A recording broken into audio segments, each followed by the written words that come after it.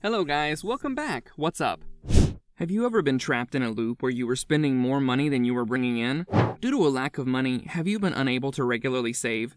Are you telling yourself, I'm weary of being broke all the time? You're not alone yourself. Having said that, you can alter your circumstances. However, you'll need to prepare, develop healthier habits, and maintain consistency. So keep watching to see how to stop being broke in 5 steps. Be in charge of your money. Realizing that you are in charge is the first step in improving your financial situation. Taking control of the situation and realizing that you're in charge will result in good change, regardless of how you got there. Money did not control you at any point in life, despite what you may have felt or thought. Both the amount of money you earn and the amount you spend are within your control. You may also study anything about personal finance that you might not already know and take steps to become better. Change your attitude.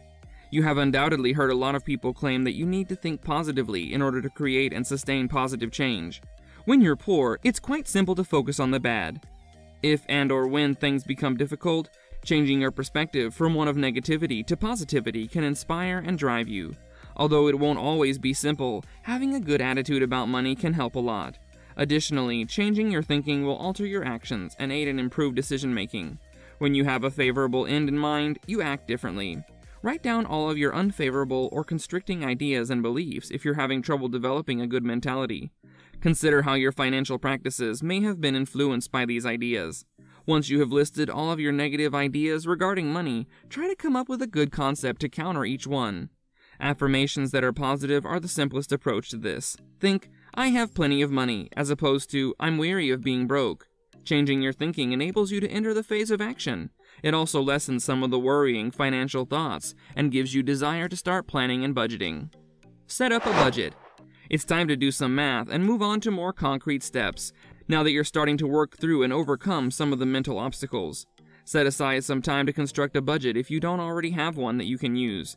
One of the best things you can do to plan and work your way out of financial trouble is this. Start by compiling a list of all your income sources and outgoing costs. Examine previous bank and credit card statements to discover where your money has been going, so that you may examine your current cost and spending patterns.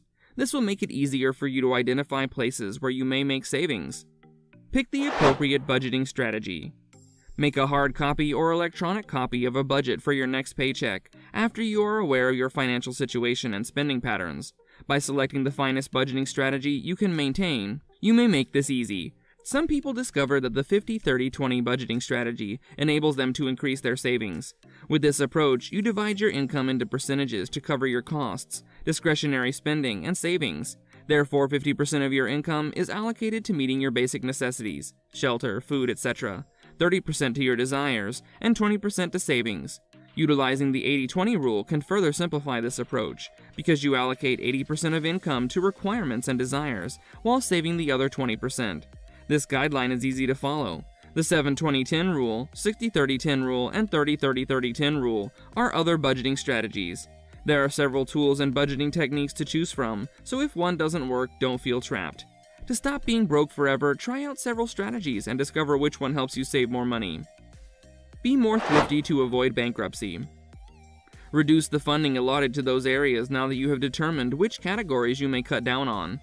When attempting to bring your costs below your income, cutting down on your greatest expenses, housing and transportation, will have the most effect as opposed to penny-pinching the little things.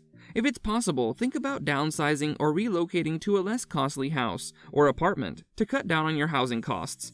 If you have a vehicle that needs a lot of repairs and maintenance, you could consider replacing it with a less costly model in order to lower your commuting costs. Be more thrifty in the other areas of your life where you spend the most money too. Prepare and cook meals at home more often.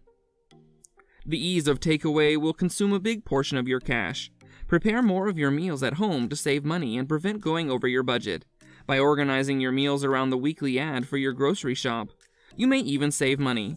Stop buying for things that are not needs. A no-spend challenge is an enjoyable method to put your self-control to the test and raise your awareness of your spending patterns. It will also enable you to plan your spending better and determine how to obtain the most value for your money. Create a financial strategy overall. Take charge and decide where you want your money to go.